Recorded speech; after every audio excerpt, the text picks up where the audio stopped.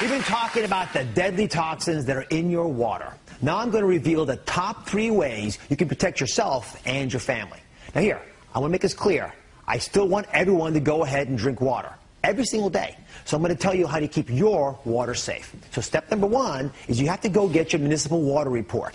Your municipal report is easily found. You can get it, by the way, through calling up city council. It's on their website. It's called the Consumer Confidence Report sometimes, or a CCR. By law, it has to be available in your town. If it doesn't come in your mail, go seek it out. So I've got ours for New York City here, because that's where we tape the show. And so I'm going to show you on this big screen what it looks like when you get it so you can understand what you're getting. It's not difficult. You're looking for a few simple items. The first thing you're going to look for, again, this is what it would typically look like on the front page, is make sure you know how much lead is in the water that you're drinking. Now, it's going to tell you, by the way, what the average number should be, what the limitations of it are. It's also going to tell you over here what the sources of the water are. So it's pretty simple. In this case, it'll say corrosive household plumbing systems.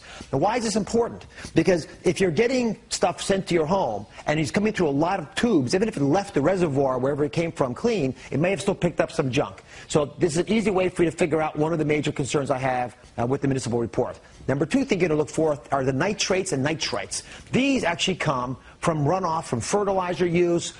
Sewage has it. Erosion causes it sometimes. Again, it'll give you the product, how much is tolerable, and exactly what the source is. And again, you have to look at the range to make sure that it's within the normal range. A little bit is well tolerated by the human body. You just can't get too much. The third thing you want to look for is E. coli. And E. coli is what feces has in it. It's bacteria in the sewage. And you get it from both human and animal sources. You don't want to have any of that, ideally, right? There's no tolerable limit. But it's pretty clear. It's on the report. They're publishing it. They're giving it to you. It's yours by law to have, right? And the last thing you're going to check for are things that they normally screen for that there shouldn't be any of in your water. Things like arsenic, cyanide, and mercury. In this case, thankfully, we don't have any. We actually have pretty good drinking water in New York City. Now, does that all make sense?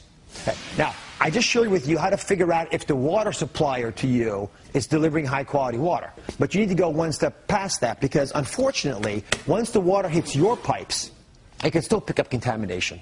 And if you don't happen to have your water from a municipal source, then you're having it from a well or something that's near your home that's not necessarily audited, you need to be able to figure out if your water is good. So there are all-in-one, simple, easy testing systems. They're inexpensive. What you do is take out the vials. In this case, I actually tested to see if there are bacteria in the water. It's got a little powder in it. You add the water. You wait 48 hours. You don't have to send it anywhere. You just fill up the vial, put it on the counter, let it go for 48 hours. When you come back, if it's that color purple, that's good.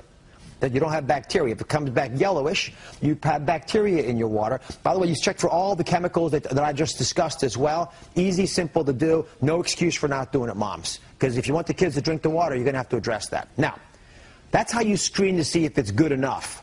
But I want you guys to be perfect. I want you to live as vitally as you can.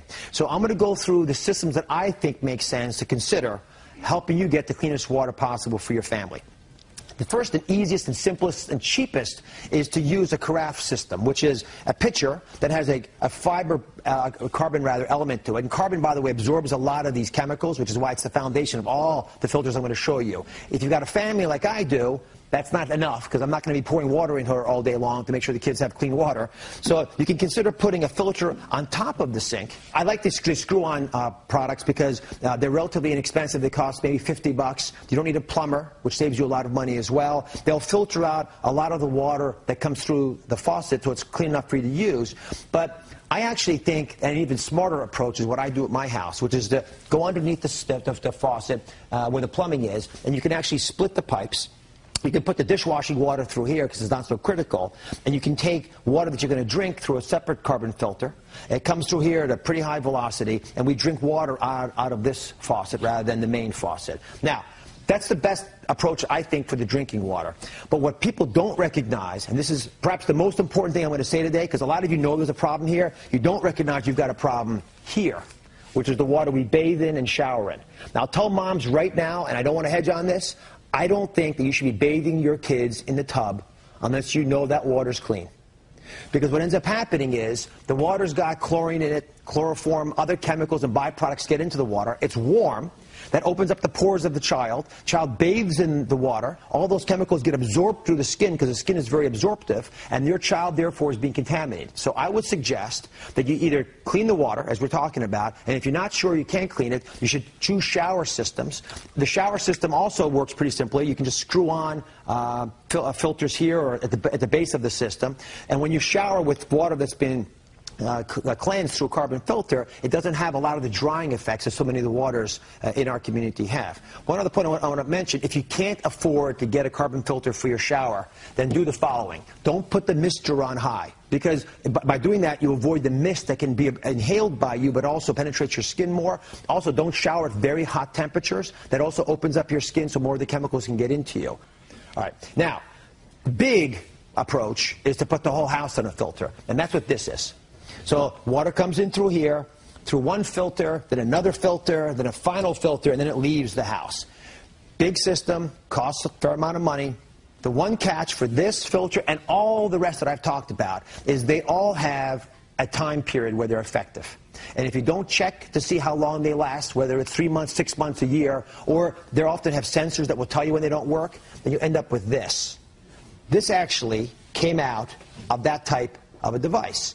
So if the filter's dirty and it's full of mud and junk and crud that you don't want to have in your filter, it's not going to be effective at removing this material. So until we figure out what we're going to do as a nation to clean our water supply, then we've got to do it ourselves. And for the moms out there, this is your battle.